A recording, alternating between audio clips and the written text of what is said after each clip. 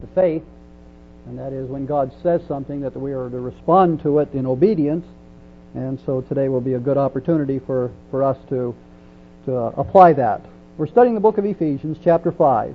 Since verse 18, we've been talking about what it means to be filled with the Spirit, and that is to be controlled by the Holy Spirit, and it has some fruits or some expressions, as verse 20 talks about giving thanks, and verse 19 speaks about singing and making melody in your heart unto the Lord, joy. Verse 20, giving thanks, and verse 21, submitting ourselves one to another. But then it works in particular areas of our life as well, as in verse 22, the wife is then told to be submissive to her own husband, as verse 23 says, for the husband is the head of the wife, even as Christ is the head of the church, and he is the Savior of the body. Therefore, as the church is subject to unto Christ, so let the wife be unto her own husband in everything. Today we pick up in Ephesians chapter 5 and verse 25, and let me read it to the end of the chapter. It says, Husbands, love your wives, even as Christ loved the church, and gave himself for it, that he might sanctify it and cleanse it, with the washing of the water by the word, that he might present it to himself a glorious church, not having spot or wrinkle or any such thing, that it should be holy and without blemish. So ought men to love their wives as their own body. He that loveth his wife loveth himself. For no man ever hated his own flesh, but nourisheth and cherisheth it, even as the Lord the church. For we are members of his body, and of his flesh, and of his bone. For this cause shall a man leave his father and mother, and cleave and be joined unto his wife, and they two shall be one flesh. This is a great mystery, but I speak concerning Christ and the church. Nevertheless, let every one of you, in particular, so love his wife, even as himself, and the wife see that she reverence her husband. Let's pray. Our God and our Father, we pray that we would indeed look at this Bible as being the way we ought to live. And there's not debating over should we do it or shouldn't we do it. Father, may we realize that you teach us what to do and how to do it. May we be obedient to you for your glory and for the riches of our own life here and for eternity. We ask it in the Savior's name. Amen. Rich, thank you, Rich. Ephesians 5:25, Husbands, love your wives, even as Christ also loved the church and gave himself for it. The verse is obvious that the Bible's telling the husband, and when it talks about the loving relationship in the home, it immediately addresses the husband. But the verse doesn't just tell us, husbands, love your wives. It's just not a statement that we're to do that. The verse tells us to what degree we're to love our wives, and then how we're to express that love. For instance, when it says, husbands, love your wives, the word love there is that word that sometimes we call agape, as we know that the Greek word behind it is an agape love. And that really would tell us the degree of love that we are to love. If you don't know it by the Greek, all you got to do is read the verse, Husbands, love your wives, even as Christ also loved the church. And so you know the degree of that love is as the great love that God had, the great love that Christ had when he gave himself for the church. You know that is a divine love. And therefore we have to be talking about being Spirit-filled husbands in this verse. Again, as we said when it addressed the wives, that we believe that those verses are written directly to the wife. The husbands don't have to pound those things in the wife's head. It's God speaking to the wife about those things. And now God is addressing husbands and speaking directly to us who find ourselves that, or to those young men who will someday be husbands, who need to know what a real husband is in God's sight.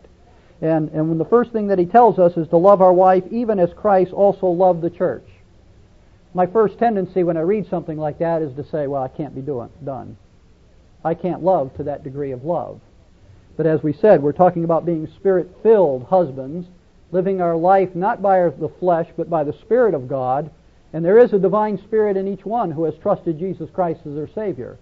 That divine Spirit has some fruits that are told to us in Galatians chapter 5 that manifest themselves under those who walk after the Spirit. The very first fruit is love. And that love there is the agape love, this kind of love. This kind of love doesn't stem from just being brought up in the world naturally. It doesn't come by you just deciding, I'm going to pour out my great love upon my wife. This is the love that God produces inside of a person, and only a Christian man could love his wife this way. It's beyond any capability of anyone else, and it's not you're not able to do this kind of loving even in your flesh. This is the kind of love that God has to produce in your heart and then teach you how to love this way. And because we know the Holy Spirit is alive and is in us and is there working in us and causing us to be more than what we can be in our flesh, then it is a possible task. We can love our wives even as Christ loved the church. So that great degree we're to love. But now how do we express that love? Husbands, love your wives, even as Christ also loved the church and gave himself for it. Christ gave himself for it. That's how he expressed his love, and that's the kind of love that a man is to love his wife, as he's to give himself for her.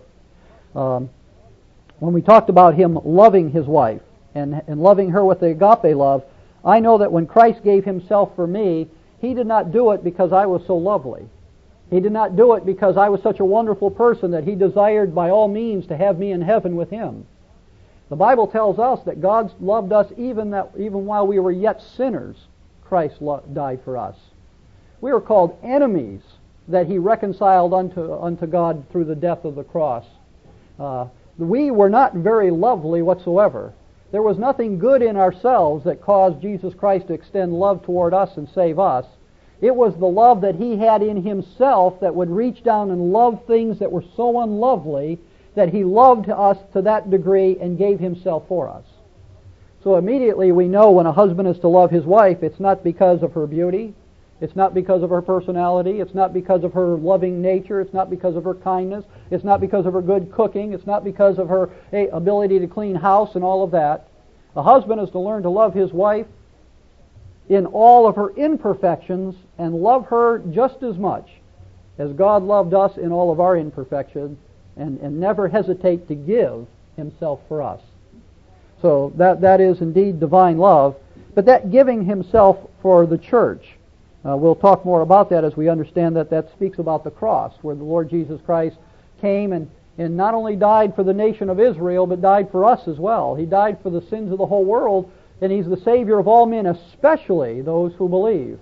And those who believe come in a special relationship with him, that he risked his life and died, not risk, but he risked this, is for us to make a choice to trust in him or not. And knowing that some would reject him did not stop him from going to the cross and paying for their sins. Just for whoever will respond in faith, he was glad to have died for them. And the Lord risked his love and expressed his love and died all for the whole world. But you and I who trusted him as Savior, we become part of him. We are the ones who are joined with him, and we are the ones that he'll ultimately save. And so he gave himself for us. When he gave himself for us, one of the things we got to remember when we talk about husband-wife relationship, it doesn't say that in the sense of a husband love his wife even as Christ loved the church and gave himself for it, that a husband is not to give his life himself to his wife. There's a difference in giving yourself for your wife and giving yourself to your wife. See, that'd be idolatry to give yourself to your wife. Doesn't it tell us in 1 Corinthians chapter 6 that you are bought with a price and you're not your own? That you're to glorify God in your spirit and your soul, which are God's? He's purchased us. We belong to God. And there is no conflict in serving God and being the proper husband to a wife. There's no conflict there. Because the one who we belong to, who owns us, says, give your life for your wife. And not, he doesn't say give your life to your wife. You don't become she don't become your God, and you become her the one who's out to live for her, but you're to give yourself for her. To give yourself for her in the degree that you're there, well, as the Bible says for us. Let's go over to Galatians. Let's just let the Bible say it. Galatians chapter 1.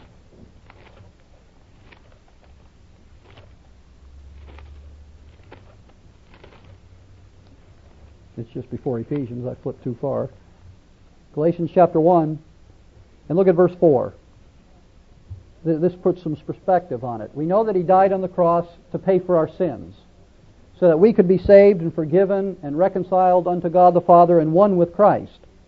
It says, verse 3, "Grace be unto you and peace from God our Father and from the Lord Jesus Christ, who gave Himself for us." There it is. That, here's why. "He might deliver us from this present evil world according to the will of God and our Father. To Him be glory forever and ever. Amen." When the Bible says that Christ gave Himself for us, it's for a reason. That He might deliver us from this present evil world. Husbands, love your wives even as Christ loved the church and gave Himself for it. If you're to give yourself for your wife, what are you supposed to be giving yourself for? Well, according to these verses, that we might be delivered from this present evil world. That you might deliver your wife from this present evil world. You know, when the Bible talks about the duties of the headship of a home and the responsibility of a home, you understand that the Bible talks about that a man, if he doesn't provide for his home, is worse than an infidel for his own. He's worse than an infidel. He's worse than an unbeliever. It's a number one responsibility for a husband, or I don't know how to take number one. I can scratch the one and say, it is a responsibility for the husband to be a provider of the home. And when I think about Christ giving Himself for us that He might deliver us from this present evil world, and a husband's to love his wife that he might give himself for her, it is for that same reason. To provide for her and to deliver her from this present evil world. When a husband's duty to his wife is to love, as we just saw in the verse, is to love her. If you've got to give your life for her, that means you've got to protect her. And if your duty, you're worse than an infidel, if you don't provide, then you need to provide for her. So a husband who gives himself for his wife is one who gives his life, bestows his love upon his wife. He's one that is giving himself to protect his wife, and he's one who's giving himself to provide for his wife. And that would definitely be delivering her from this present evil world, so that she doesn't have to fend for herself out there in this evil world. And that's what God calls on a believer to do, a Christian man to do by the Spirit of God. I'd like you to come back with me to the Old Testament book of Ruth. Because years ago I discovered that when we talk about a husband's responsibility and what a wife looks for in a husband, they might say something other today, but they don't mean it. And if they mean it, they don't really know what's best for them. When you come back to the book of Ruth, you find out what a woman looked for in a man, because Ruth lost her husband. And so did Naomi, who is the main, the older figure in this verse. Just before the book of Samuel. Ruth, go to chapter 1. Now, we won't try to cover the whole book, but I do want you to see the book in light of three widowed women who know what they're missing by losing their husband. Now, it starts out that there is a famine in Israel, and a man named Elimelech took his wife Naomi and their two sons, and they tried to get away from the chastisement of God upon the nation of Israel by moving to the land of Moab, a Gentile land. Well, those two sons, they married two Gentile women of the land of Moab. And it's not, we don't know how much time it is while they're in that delay, why they moved to Moab, but what happens is all three men die. First Elimelech dies, and then his two sons die, and leaves Naomi, Orpah, and Ruth to be widows. Naomi being the mother, and Orpah and Ruth being her daughter-in-laws. They're now left widowed. And Naomi hears that the plague or the famine is over in her homeland, that there's food back there. Without a husband, without relatives around, she decides she's got to go back to Israel. But the other two ladies are from the land of Moab, and so she encourages them to stay. And I'd like you to see what she says to them. Chapter 1, verse 6. It says, "Then she arose with her daughters-in-law, that she might return from the country of Moab, for she had heard in the country of Moab how that the Lord had visited his people and given them bread. Wherefore she went forth out of the place where she was, and her two daughter-in-laws with her, and they went on the way and returned unto the land of Judah. And Naomi said unto her daughters-in-law, Go, return each to her mother's house. The Lord deal kindly with you, as he hath dealt with the dead and with me, as ye have dealt with the dead and with me. The Lord grant you that ye may find rest, each of you in the house of her husband.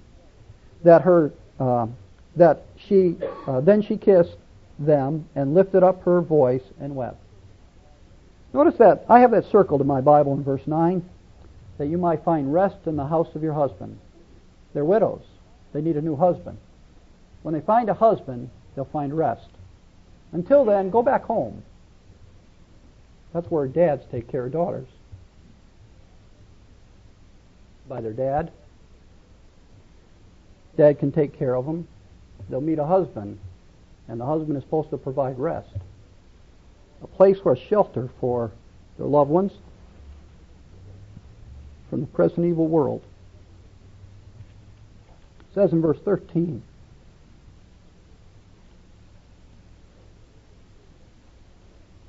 now look at verse 14. It says, And they lifted up their voice and wept again. And that is, in between, they both insisted, no, they'll stay with their mother-in-law. But when it really came down to it, it says, And Orpah kissed her mother-in-law, but Ruth cleaved unto her. And she said unto her, Behold, thy sister-in-law is gone back unto her people, and unto her gods. Return thou after thy sister-in-law. And Ruth said, Entreat me not to leave thee, or to return from following after thee. For whither thou goest, I will go. Where thou lodgest, I will lodge. Thy people shall be my people, and thy God shall be my God. Where thou diest, will I die, and there will I be buried. The Lord do so to me and more, if aught be but death part thee and me. So Orpah kissed her, and after the second time and went back home. But then here, Ruth, she clave to her mother-in-law.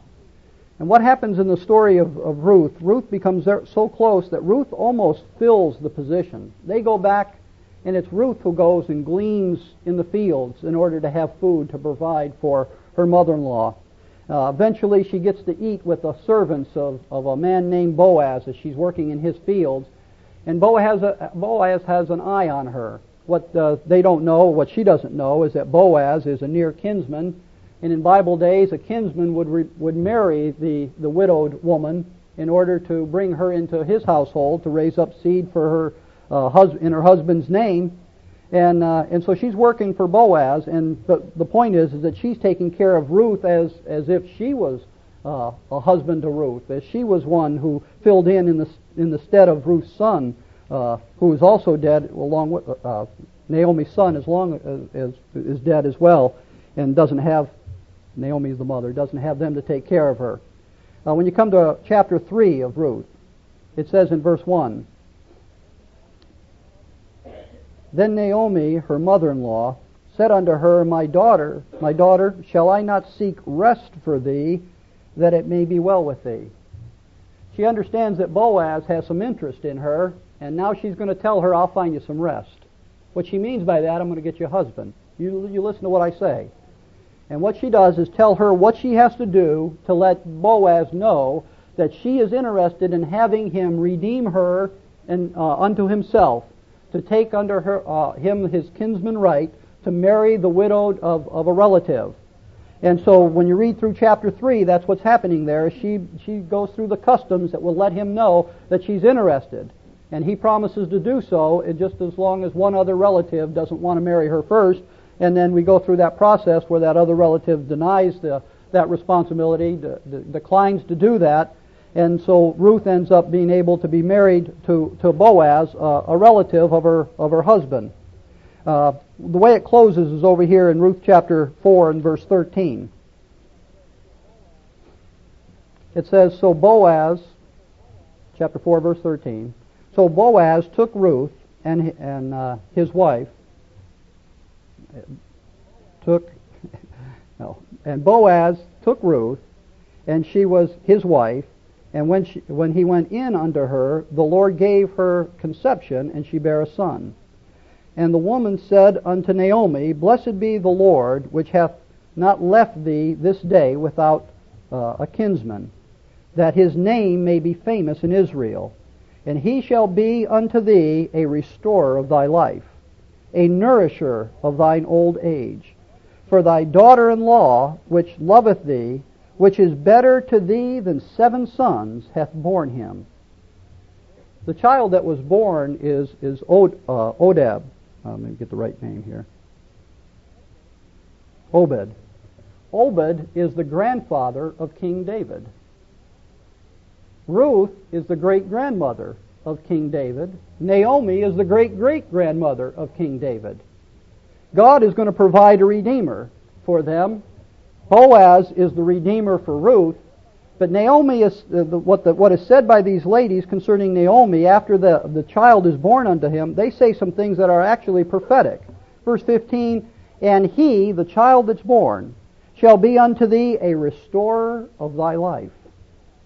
And if you look at that prophetically, you realize you're not just talking about the seed of David himself, David. You're going all the way down to Jesus Christ, who is the kinsman redeemer, the one who came to redeem his own, the nation of Israel, who is our redeemer as well. But he will be the restorer of thy life and the nourisher of thine old age. When it talks about her being restored to life and nourished, then the next thing talks about the great love that Ruth had for Naomi, and when it says that she is better than 7 sons unto thee. And that is that she had filled in and done such blessings for you, and now she's brought a seed into your family, that your heirship will go down, and that heirship is a picture of the Lord Jesus Christ. And all of this is a picture of Christ, who is the restorer of the life. He is the one who is the nourisher. He is the one who is the provider. He is the one who's the feeder. I see this, and I realize when I read this, I see 2 things. I see, number 1, what it means to be a husband, what a wife needs in a husband. One who loves, provides, and protects. At the same time, I see that a husband can't always provide it. These 3 men died. And yet, the Lord filled in. The Lord was there. Amen? Amen. So that's what a husband is to be, is to love his wife, even as Christ loved the church and gave himself for it. That other part about giving himself for it, we said from Galatians, he says that he might deliver us from this present evil world. And that's what the other part that a husband must do. He must not only be one who loves, provides, and protects, he actually builds a shelter, a home. That inside that home, there is deliverance from the world system out there. One that would protect from the society. And as husbands, that's what we need to have, is a home where when you go home, you're safe. Where you go home, the world is locked away and you're protected from. And we have to build that kind of environment in order to help the people in the home, the wife and the children, to grow. A home is a fair haven. If you go back to Ephesians, it says something else.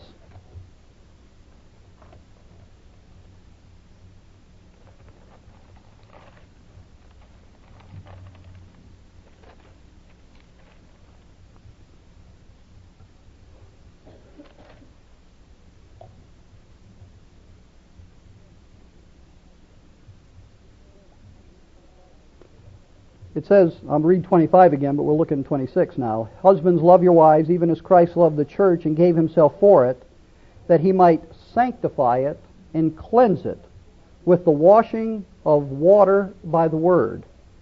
When Jesus Christ gave himself for it, it says here that he might sanctify it and cleanse it. Now, sanctify means to be set apart. Well, in Leviticus chapter 24, where it talks there about the nation of Israel, that God set them apart from the Egypt and from all the rest unto himself. The idea of sanctify is to set apart unto himself. But when you set apart unto yourself, when God does it, what he does is he sets them apart as holy unto himself. When the Bible talks about you and I being sanctified through the Lord Jesus Christ, when he gave himself for us, it's that he might take us and not only separate us out from this present evil world, but to separate us out unto himself. We belong to him.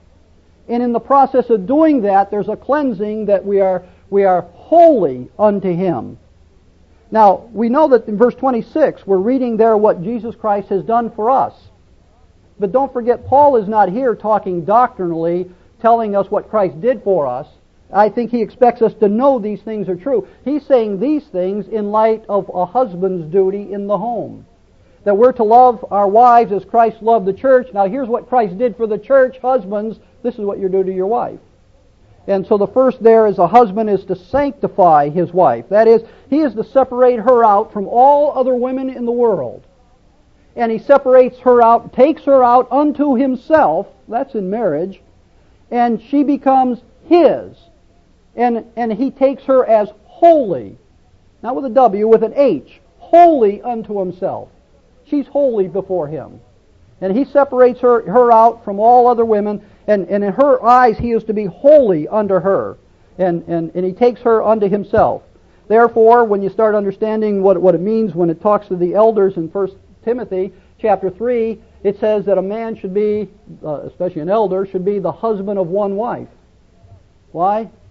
The one wife you choose out, she's different than all other women in the world. Why? You sanctified her. That woman you set apart out of all the women in the world, she's different. There's women, and then there's your wife. And there's a difference. You sanctify her out, and she's holy unto you. Your love for her does what the love of Jesus Christ does for us. It covers a multitude of sin. That's why I said holy with an H. You look at her as holy, as your love for her would cover any flaws. And then in your relationship with her, and only your relationship with her, is holy. Not any other woman is holy unto yourself. And so the man sanctifies the wife as holy unto himself, and he's the only one she's the only one for him, and the only one that he can have relationships with in a holy manner before God. So he sanctifies her. But then the next verse says, and cleanses her. Now this one, it'd be interesting for you who like to look a little closer at details. I see two kind of cleansings in the Bible. I see a cleansing that took place by the cross of the Lord Jesus Christ. One of the verses that I love so much is in Revelation chapter 1 and verse 5, where it reads this. It says, and from greetings, it's sending the salutation. It says, and from the Lord Jesus Christ, the faithful witness, and the first begotten from the dead, the prince of the kings of the earth, unto him that loved us and washed us from our sins in his own blood. Now, that's a cleansing, is it not? The Lord Jesus Christ not only sanctified us, but the reason we're set apart as holy, he cleansed us too. But you know, when I read that in Revelation chapter 1, verse 5, how did he cleanse me from my sins? Well, the verse says, by his own blood. He shed his blood to cleanse me. But when I'm reading over here in Ephesians chapter 5, and I understand Revelation written to the 7 churches of Asia, the Jewish remnant there, but in Ephesians chapter 5, it says this. It says that he might sanctify it and cleanse it by the washing of water by the Word. Not by the blood, but by the Word. And when I start realizing that there's two different cleansings in the Bible, watch these. Come over with me to 1 Corinthians. Let me point these out to you. 1 Corinthians chapter 6.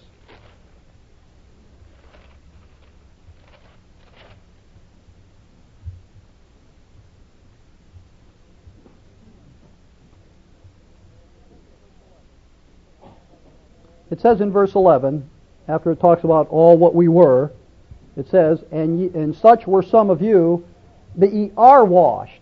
There it is, we're washed. But ye are sanctified, ye are justified in the name of the Lord Jesus Christ and by the Spirit of our God. Well, the Spirit of God is what sanctifies you. So there's a verse of Scripture that tells me I am washed by Jesus Christ, what He's done for me. I am cleansed, I am justified, and I am sanctified. And so these verses talk about that it's already done. That's something that's continuous to do. But if you turn with me then to 2 Corinthians chapter 7, there's another kind of cleansing here.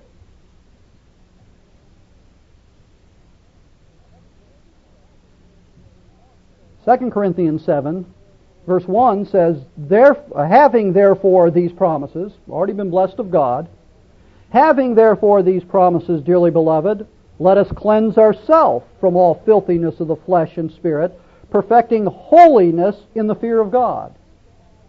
So after we're sanctified by the blood of Jesus Christ, cleansed, washed of our sins, then the Bible says now, having the promises, now that these are true, sanctify yourself, cleanse yourself from the filthiness of the flesh, perfecting holiness in the fear of God.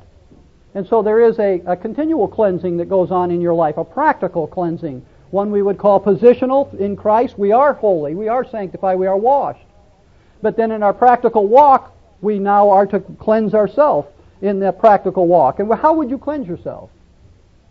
I think Psalms 119, was it verse 9? Wherewithal will a young man cleanse his way? That's what I just asked.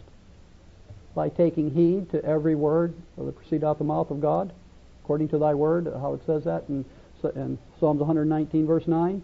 It's the word of God that cleanses us. The blood of Jesus Christ cleanses us from all sins so that we can be saved. That's when I had you turn to John chapter 10 in the scripture reading, or Dan had you turn there, and read in that scripture reading, in light, the shadow of the cross. It's the night before the cross, the Lord Jesus Christ goes unto His disciples, and after they ate communion, He now is going to take and wash their feet, and He comes to Peter, and Peter says, no. But He tells Peter, He says, Peter, He says, you don't understand right now, but later you'll understand. And even though Christ said, look, you don't know what's going on, and what do you do when you don't know on? Just walk in faith, right? Well, not Peter. He said, no, Lord, don't, you're not going to wash me. And Christ said, if I don't wash you, you're not going to be clean. But whoever I wash, they're every whit clean. And you know, when you talk about washing, and when it came to actually the washing of the feet, the word there is a word that describes partial cleansing. But then when he said every whit clean, that's a cleansing, that's a total cleansing. And that's why it says at the end of that verse, he said, he that is cleansed by Christ needeth only save to wash his feet. You only have to worry about a physical cleansing after that, because when Christ cleanses, you're every whit clean. Now he said all of that in light of going to the cross. He knew how he was going to cleanse them through his death on the cross. But then there's a cleansing that takes place after the cross, where in our practical walk we're to be cleansed, and it's the Word of God that cleanses us then. Come over in 2 Corinthians chapter 11, and look what Paul has in mind as we talk about not only positional cleansing, practical cleansing, but here's a presentation cleansing. Whether the word cleansing fits it or not, you'll understand. It says in 2 Corinthians chapter 11, verse 1, would to God that you would bear with me a little in my folly, and indeed bear with me, for I am jealous over you with godly jealousy. For I have espoused you unto one husband, that I may present you as a chaste virgin to Christ. For I fear lest by any means, as the serpent beguiled Eve through his subtlety, so your minds should be corrupted from the simplicity that is in Christ. For if he that cometh preacheth another Jesus, whom we have not preached, or if you receive another spirit, which ye have not received, or another gospel, which ye have not accepted, ye might well bear with him. Paul says, I'm jealous over you with a godly jealousy. I have joined you to one husband. You're joined with Jesus Christ. And he strives to present them as a chaste virgin unto Christ. Do you realize there's going to be a time that we're going to be presented to the Lord Jesus Christ? There's a way in which before God the Father we're cleansed because of the blood of the Lord Jesus Christ. But we have a practical walk, and we stand at the judgment seat of walk. We are going to be, the judgment seat of Christ, we are going to be presented to Christ. And we can be presented either as a chaste virgin, or I believe we can be ashamed when we stand before Him because of our testimony walk. I believe there can be spot and wrinkle when we stand at the judgment seat of Christ. And if you remember what it says, we didn't read it, but Ephesians chapter 5, after it says that He might sanctify it and cleanse it with the washing of the water by the word, that He might present it unto Himself a glorious church, not having spot or wrinkle or any such thing, but that it should be holy and without blemish. My point to you, if you go back to Ephesians chapter 5 there, my point to you is that a husband is to sanctify, set apart his wife, and cleanse her. And if that second cleansing is the practical cleansing, then you realize what the husband's duty is supposed to do for his wife. He's supposed to sanctify her and cleanse her. Now, how does he cleanse her? It says, by the washing of the water by the word. Now, I've told you before how that washing of water confused me. But that first word, washing, you're talking about bathing. And it's when you take a bath, that's how you get every whit clean, right? But now, the washing of water, that is taking a bath in water for cleansing. And how do you do that? Well, it says by the word. In other words, when I look at that verse, what it seems to be saying is, husband, sanctify your wife, set her apart from the world as holy unto yourself, and cleanse her by bathing her with the Scriptures. Have a spiritual relationship with your wife, not just a physical relationship. Have a spiritual relationship where you can take the worldliness that's been bombarded and block it away, and then purify her within that home, where there's not only a fair haven from the world, but a church inside your home, a worship place inside that home, a spiritual place inside that home, where the Word of God is what's cleansing you and guiding you and purifying you. And as we are to be that way with Christ, so the husband's supposed to be that way in the provider in the home, a spiritual provider in the home, cleansing his wife by the Word. Just in close, there's different things that hit my mind when I think about this. And by the way, the word wash there, sometimes you think of all the Bible has in different words for baptism. And sometimes wash is one of them. When it talks about the Pharisees washing the cups, or when it talks about in Hebrews 9 about diverse washing, that's the word baptizo. That's not the word here. This word has nothing to do with baptism at all. This word is lutron, which is the word about being bathed as washed thoroughly clean. And it's the exact words that is used over and over again in John chapter 13. And that's why the scripture reading was there. So you'd understand that the cleansing that we're talking about is a spiritual cleansing by God, either through the death of the Lord Jesus Christ or a continual cleansing by the Word of God. That's the cleansing that this verse is talking about. But sometimes you hear about, the man says, my home is my castle. You know, there's something wrong with that. When you read Scripture and you read John chapter 13 and what he was trying to teach the disciples, that if you're going to be a servant of God, you're a servant to all, then when a man comes home, the dog don't bring the newspaper, and the kids don't bring the slippers, and the wife don't bring the dinner. He comes home, it's time to go to work, not time to relax. He's been out in the world and keeping a testimony, hopefully, in the world. When he comes home, it's time to work on the home. Quite a responsibility in being a man. One that I'm afraid to stand in the judgment seat of Christ about. I had this cut out. You know how I put those things in the bulletin. Here's one. Every time I went to put it in, I said, I can't quite put that one in. It says, home is the place where you can take off your new shoes and put on your old manner. And you know, that's not true. That's the worst thing you could ever do. You destroy that home. You put on your old, I guess it's a play on words, but manners is what I'm thinking. You go home and be yourself? No, you better not be. What are we talking about? Spirit-filled husbands. You want to be Christ when you go home. You want to display Christ. You want to teach Christ. You want to talk Christ. You want to be the spiritual influence in the home. The only time you relax, men, is when you take off your shoes and you go to sleep at night. Other than that, you're a servant to all, because that's the place God's made us, in the home and in the world. Let's pray.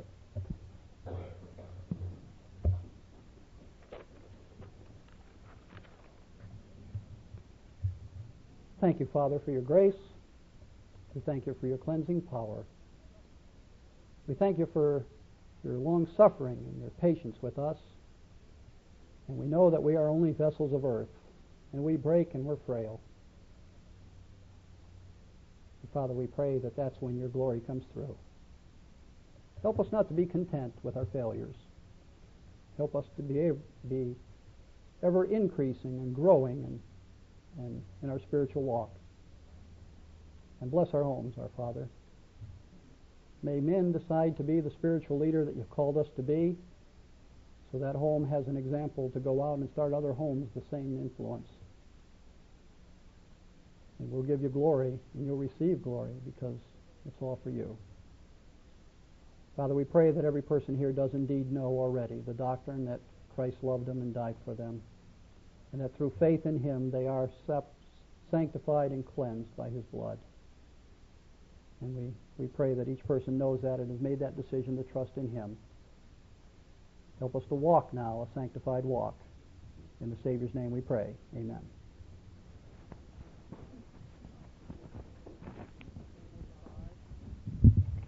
Let's turn to number 45. We began the service with it. Let's just